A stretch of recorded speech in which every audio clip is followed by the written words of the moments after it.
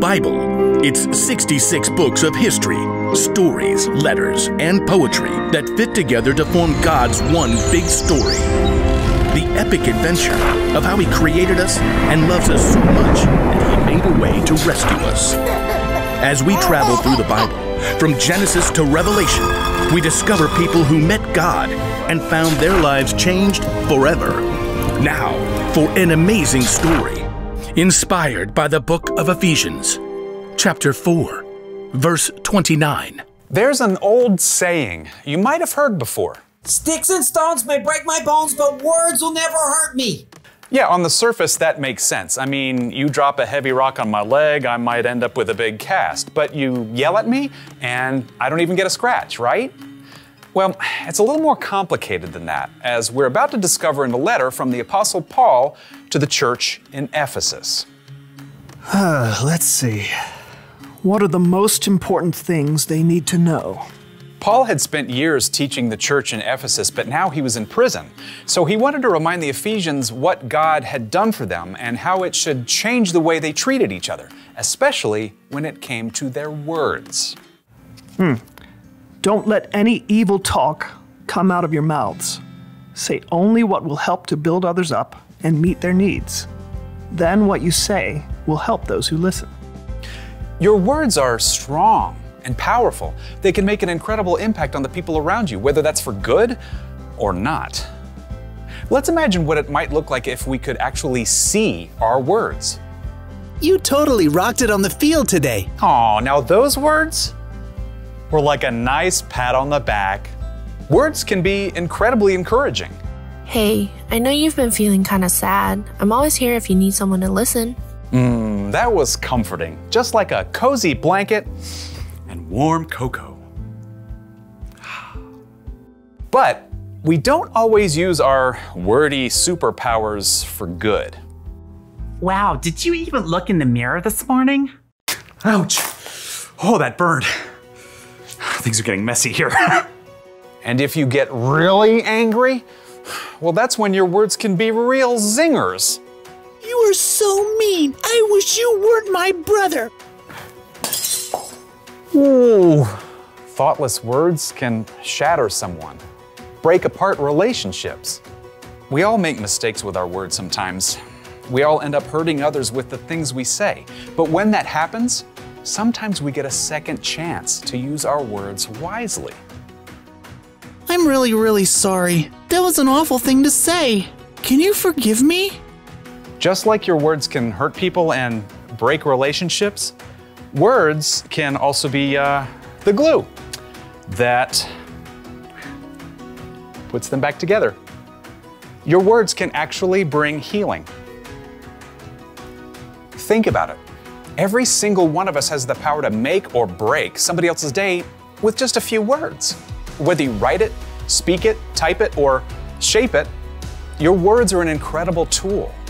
You may not have the money to buy somebody an expensive gift, but the note you write or the encouraging thing you say in the hall may mean even more to them. So, think about your words. Each one. Weigh them carefully. Picture actually what they might look like when they come out of your mouth. A knife that cuts deep or an encouraging pat on the back. Remember, Paul believed our words are so important to God that he wrote about it from prison. Don't let any evil talk come out of your mouths. Say only what will help to build others up and meet their needs. Then, what you say will help those who listen.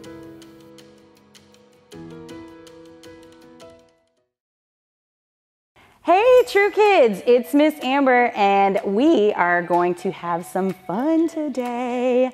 So I don't know about you guys, but I have always wanted to squeeze out an entire tube of toothpaste. So let's do this, shall we? So, oh, it's gonna be so much fun. Okay.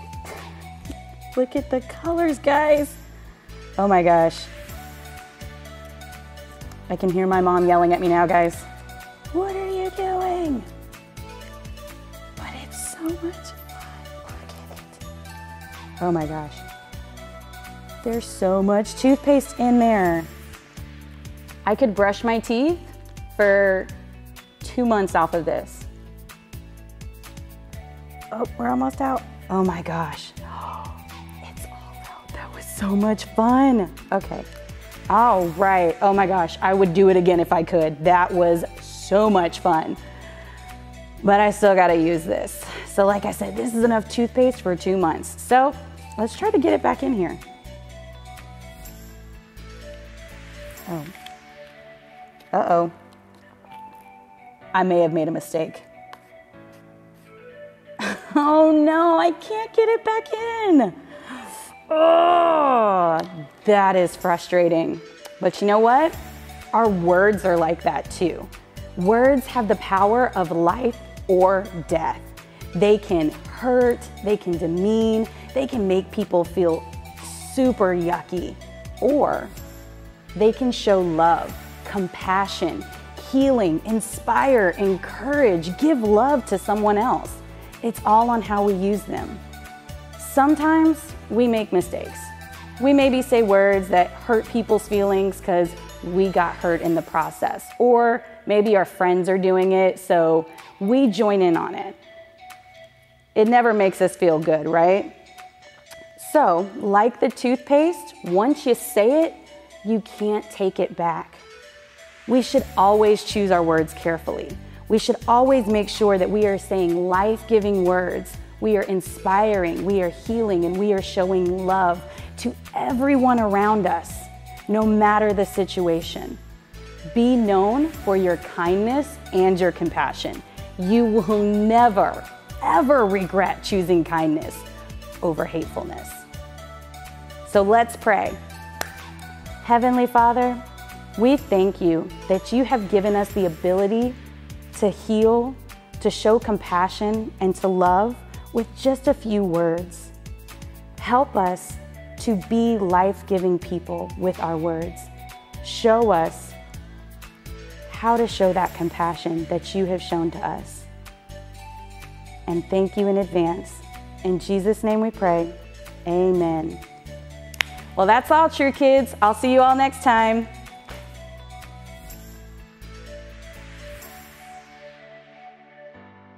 Hey guys, it's memory verse time. I am so excited. This is the last time of the month that we're going to be doing this memory verse, and I know that all of you guys know it so well. So let's get right into it, okay? Alrighty, our memory verse again is Luke 16:10. Well, the first time we're just going to go over it. Let's see what you remember. If you can be trusted with something very little, then you can be trusted with something very large. Luke 16:10. All right, let's do something really fun. I want you to say the memory verse so loud that your parents hear you in the other room and they'll be so excited to hear you reciting the memory verse. Are you ready? As loud as you can. If you can be trusted with something very little, then you can be trusted with something very large. Woo! That is going to be Luke 16:10. One more time, one more time. How about if we say the memory verse running in place? Ready? If you can be trusted with something very little, then you can be trusted with something very large. Luke 16:10. Woo! You guys did a great job. Sticks and stones and wood can never hurt me. Have you heard that phrase before? Oh, I said, sticks and stones may break my bones, but words can never hurt me. Do you think that's true? I mean, I guess a word is never going to actually break an arm or a leg, but can someone's words hurt you? I think so. How about this? Have you ever hurt somebody else with your words? I have. Why do we do that? If we follow Jesus, It's our responsibility to use our words wisely. The Apostle Paul wrote, "Don't let any evil talk come out of your mouths. Say only what will help to build others up and meet their needs. Then what you say will help those who listen." Our words should be helpful. We should use them to encourage people. You're doing such a great job. I'm so proud of you. We should use words to comfort. It's going to be okay. When life gives you lemons, like lemonade. And you should definitely use your words without this thing. It's not always easy to control what you say, but a good place to start is to try and think before you speak. Think. Are these words helpful or hurtful? Do they build up or tear down? Take a few seconds, especially if you're mad or upset, to think before you say words that hurt. Here's the rule for life to remember today. Use your words wisely. Simple to say, not so simple to do. You're going to need God's help for sure. So, to sum up, sticks and stones are like lions. But words may also hurt. Alright, here you go. Are you get it?